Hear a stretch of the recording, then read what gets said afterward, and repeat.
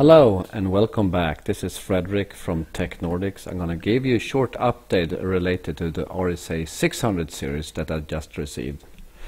So if you go into our homepage .com and go for a comparison of spectrum analyzer, you can find all the information you need about the differences.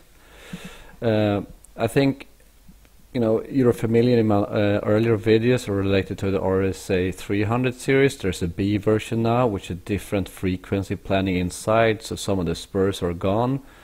It's a little bit better dynamic range, in effect of that.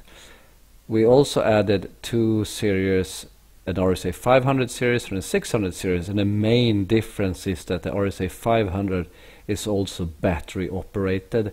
It's a little bit different applications, but it can also use for online power. The one I'm using right now today, I'm going to focus is on this one, the RSA600, and the top model, which is 7.5 gig. So go into this page and you can find all of the information you need about the difference and how good it is and the GPS. So the biggest difference between the 306 and the 600 is that the 306 is smaller. I found it really nice that the RSA600 has a 2 meter USB 3 cable, which is positive. The 600 also have a built-in GPS. It has a noise source output in the back, and also it's has a built-in tracking generator. It's an option, but it is there. The other thing I like about it is you can control the attenuator and the preamp yourself. That's no issue. So we can look at how it looks like. I have some pictures I took outside my office today, and here are some pictures. You can see that there's the back, the left side. There's the back of the 607. You can see it's built-in power supply. You can see the noise source driver. On the right side is a kind of a comparison between these two, the boxes. So it's bigger, the 607, but it also goes up to a built-in tracking generator and higher end frequency. And then of course we can look at how it looks comparison like this. I can just making sure this. So there's a circular USB 3.0 connector which should be waterproofed a little bit, at least for the battery operated one. There's an antenna in for the GPS, and you have our RF out. That's the main difference. The other difference I've seen is the maximum power you can apply is much bigger. So let's go back again and have a quick look on the interface, how it looks like. So you can see that the interface is a little bit different, and there are some things you can do here to tweak it. So it's a tweak. Mainly the two things that comes in place is that you can go into the amplitude and you can have the internal preamp on off, and you can also set these attenuators in 1 dB step. That's the big thing here. The other thing is that you can go also for the GPS. There's a built-in GPS here, but I don't have an antenna, so not a big deal for me. The other thing is the menu one here is you can go for this tracking generator. We will add more features. Now it's like transmission and gain loss. It's nothing, but it will be distance to fault and all the common measurement standing wave. So, and how it works, you just add here. You go in here, very simple. You press this button over here and you press calibrate, and you perform a calibration, and here's some step by step how you do it.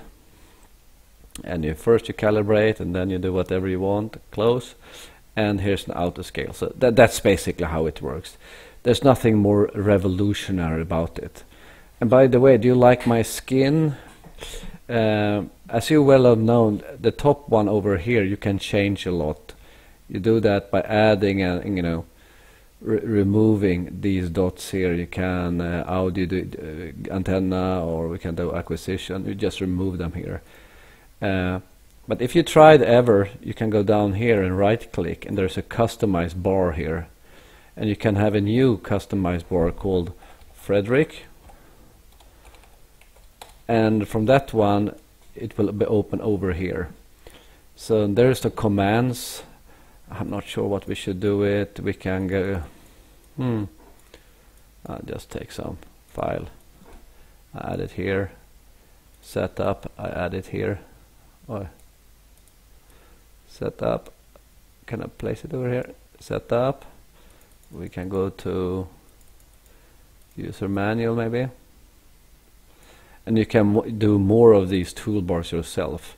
And if you want to add something in the normal toolbar, you can do that too. I mean, if you just go here and go commands, let's say you want to have tile horizontally, and you can just put it here and you can do it down here. And when you're done here, you can move this around. You can move this one around and you can put it in the middle. So you can have the file here and the setup. User manual, I press it, I get the user manual. It's really convenient. And you can move it around. You can place it on the side here, or you can place it on the bottom here if you like. So it's really you know, the shortcuts really, how you want to do it. And this one you can also just, I think you can move the antenna here. You can go to, I mean, it's really flexible. And my skin, by the way, if you find it, there's a button called skins, and I press it, you can have Office 2013 white. So you can have this. So it's just a GUI thing, but it is there. If you go down here, you right click, and you can go customize. I can remove my bar if I like. I can add a none. So go ahead and play, and that's all for now. Hopefully I will come back with a little bit longer video on the battery driven one at one point. Thank you for attending this, and I will end this with a really nice picture from my office. Thank you.